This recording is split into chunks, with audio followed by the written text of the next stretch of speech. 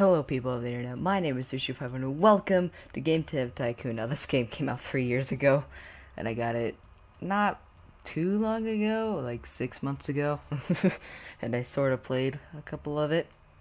So, we got this game. It's a game where you make games. A game within a game. You can make a game within, this game within a game is pretty cool. I do know some secrets and stuff, and a lot of other things.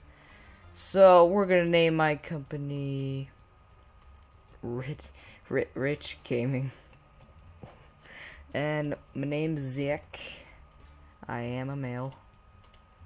I don't really like any of these hairstyles. Like this one matches me the most, but that's not my skin color. I'll just be this one. Well, I might just be the regular dude. No, I'll just wear a red t-shirt because I want to be different. I want to make the game on my computer. Alright. Since you play this game before, you could choose all the previous game hints in the new game. Would you like to put all previous game hints into this game? No. Because I want this to be new. Support a young startup by the game. I got an achievement that I already have gotten before. So, we have to develop a new game. I wanted to just, I know what the tutorial is, but I'll read anyways. Before development, you can begin to decide what kind of game you want to create and give your game a name. You can also select which graphic technology your game should use. Your options are initially limited, but once you have a bit of experience, you will be able to unlock new options. Okay, there, I read it. So, we're gonna make it, yeah, they start off differently. I think I had, like, zombies. It's gonna be a dungeon game. RPG. Pick platform. So, I know the PC doesn't do very good in the beginning, but then it's like the #1 thing. So, we'll do this G64. And the game name will be the Elder Scrolls.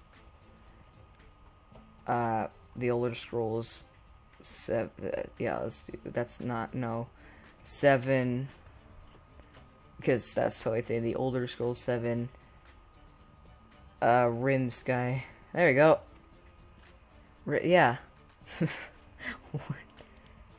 I don't know why, okay, it's gonna be 2D graphics, so, like, these cost more money, gotta choose which one. I'm gonna start development, and now I sit here and wait. I didn't even do anything and I already have a bug. Alright, game development runs through 3 stages. At the beginning of each stage, you can decide which areas of the game you want to focus on. Pick the right focus for your game greatly increases your points you generate. Think about what areas are Think about what areas are important for your game and decrease the focus on areas you think are less important. If you want to read a brief description of the different areas, please refer to the help menu. Alright, so I know it's an RPG, so it's gonna have high story quests, a little bit gameplay, and not so much engine. I think. I haven't played this game in 6 months, so I actually don't remember anything. While developing your game, you will generate points. Yeah, I will generate points. Yeah, the more research I get, I can research stuff. This probably isn't that fun to watch because I've already played it before. Yay. This is why I didn't want to record this game. I was going to record it when I got it, but then I said, nah. Alright. AI, yep. Dialogues, yep. Level design, eh. I'm probably totally wrong at this. And everyone's going to yell at me, that's not how you make a game. During development, you can also select additional features for your game right now. Yada, basic sounds. Yeah, you can research things. Yeah, those research things add stuff to here. But first you have to choose an engine, but whatever. Just some world design would be important. Graphics, yeah. Sound, yeah. I don't know. I'm just gonna do that. There we go. The Elder Scrolls. That's 7, right? Or am I just not very good with Roman numerals? Alright. The development of your first game is now complete. If you click the finish button. Oh yeah, if you have like no bugs, your ratings of your games get better. So you have to wait a little bit for all your bugs to go away. And I gained a new bug. Wonderful. Okay, there. I'm gonna finish it before I can do anything else. Also, this sound is pretty much ear-piercing when something levels up. But luckily, I turned down the volume. Okay, frames dropped for a second. I don't understand why. Create a game with good topics. That's good. Didn't I already get that achievement? Because if I didn't, it wouldn't have. It would showed up here. Your game is now complete and will be handed off publishing. We should see reviews and sales coming in for the game soon. So I can generate a game report eventually. Yep, there it is. I'm supposed to be able to do this after, but you can click it like the second before the game review comes. Please be high. Nope, got a 6. That's fine. Yeah, 7. Wait, is it gonna just stay at 6 and 7? That's usually how it is. It's like, oh no, I actually got a 5 on that one. You know what, Informed Gamer, you're pretty good on my book. Way better than, you know, Game Hero and all games. After publishing a game, you can invest a little bit. Yeah. I know, I already did that by accident. By accident, I mean not by accident. Rich. I forgot that's what it's called because in my other account I called it Sketch for Games because of reasons. Alright. Rich Gaming, a newcomer in the game industry, has just released their first game, The Elder Scrolls 7 Rimsky. The game received favorable reviews. With such a good start, Rich Gaming are sure to gain fans quickly.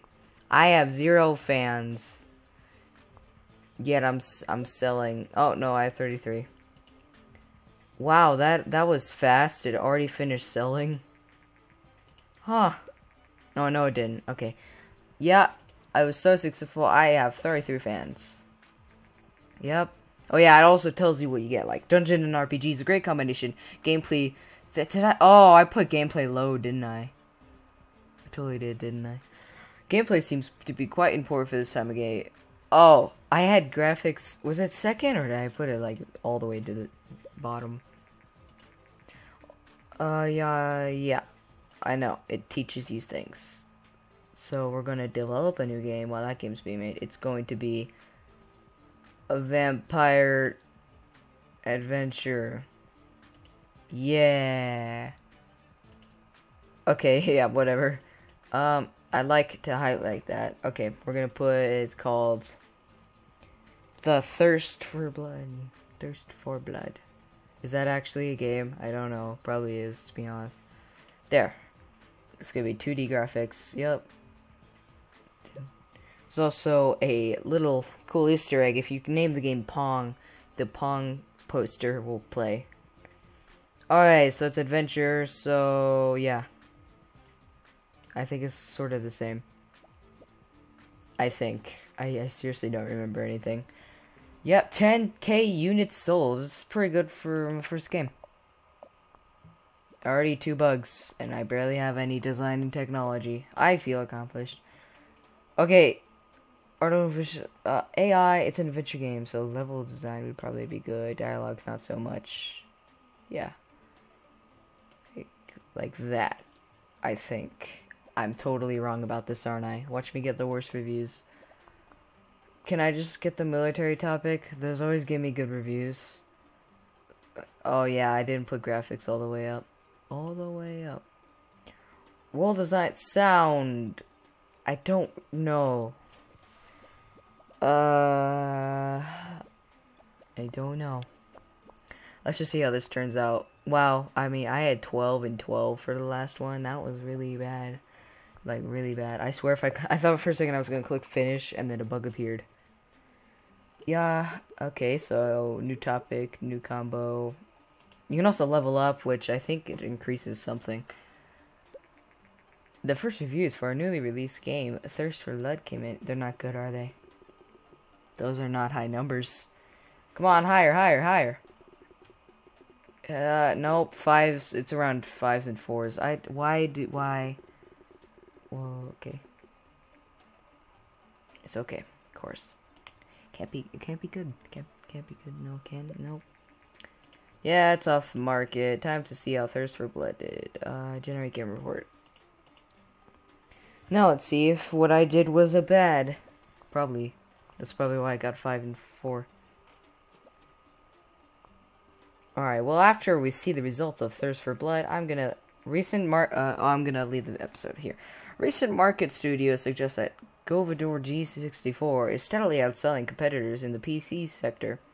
Consumers prefer the lower price, great availability, and the oh my god, not much English. The flexible hardware configuration over the other home computers. I really wanted to say flexibility for some reason. Experts say that this might spell the end of competing hardware manufacturers. Yeah, you know, until it goes bankrupt. Vampire and Adventure is an okay combination. Sound seems to not be very important for yeah, okay, I'll put sound low, so I feel accomplished. Actually, I might leave the video here, so, I don't know what I clicked. I clicked something bad. Alright, so anyways, thank you all for watching. I hope you enjoyed this video. If you liked it, please leave a like and comment down below what you want me to play next or see more of this. And I hope you all have a wonderful rest of your day.